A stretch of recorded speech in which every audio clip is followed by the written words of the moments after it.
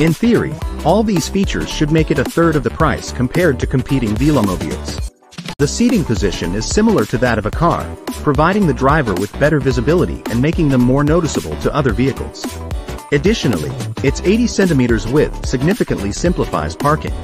In theory, all these features should make it a third of the price compared to competing Velomobiles.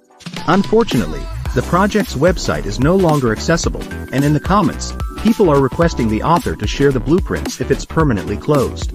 If you enjoyed the video, please give it a like and subscribe to the channel.